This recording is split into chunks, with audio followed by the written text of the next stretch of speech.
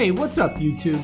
Welcome to Quick Tech Solutions. Today on Tips and Reviews, we're going to walk through the process of upgrading my cloud-based Unifi controller to version 5.4.11. Stay tuned! Alright guys, before we get to the actual upgrade process, I thought it would be pretty cool to check out and show you the actual blog post regarding the stable release of Unifi version 5.4.11.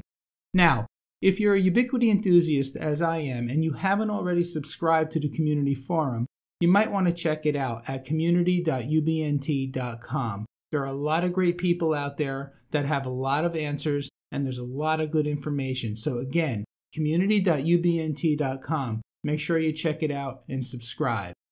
Now, each time Ubiquiti releases a new version of its Unifi software, they post a press release. The format for the press release pages are the same for each release. They have best practices. Basically here it tells you make sure you do a backup before you perform any upgrade. They give you lots of release notes. They show you the fixes and changes from the recent versions, as well as the firmware changes, links to the bundled firmware, and links to the software if you want to perform this upgrade manually. The key thing with these press release pages is to focus in right here on the changes from the recent version of the controller. So let's take a look and see what changes and what they might have added to version 5.4.11 before we actually do the upgrade. So it looks like they've added Migrate Site Expert Site Wizard. They've added support for concurrent layer 3 device adoption. It says here that they've improved dates and statistics pages, fixed slow database backup, fixed the radius profile migration issue, fixed database migration issue that caused the controller not to start after upgrading. And it looks like they've added support for 10 gig ports. So there you go, guys. Here's the press release. Again, check it out at community.ubnt.com. Now let's get on with the upgrade. So I'm here at my wireless controller's login page, and you can see I'm currently running Unifi version 5.4.9. If all goes well with the upgrade process, after all is said and done, this should say version 5.4.11. I'm going to log into the controller, create a backup of its current configuration, then log out of the controller. Once I'm logged out, I'm going to access the controller again via SSH to perform the upgrade process. That being said, remember this is a cloud-based controller that is running on Amazon Web Services. So let's begin by logging in and creating the backup.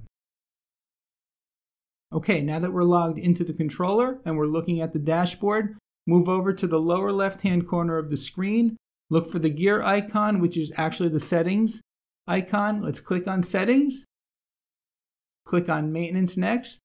Look on the maintenance page, look for backup, and locate the blue download backup button.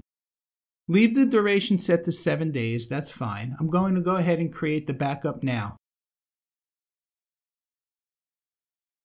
And you can see in the lower left-hand corner, version 5.4.9.unf has been created. So now I'm going to go ahead and log out of the controller and into SSH via the terminal app on my Mac to perform the upgrade process.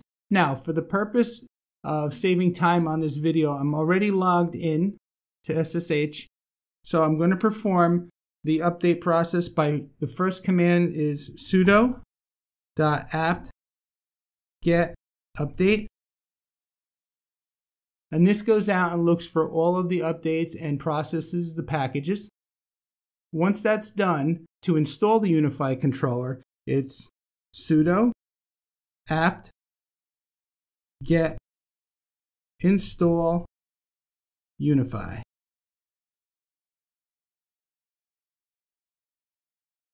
And the process has begun.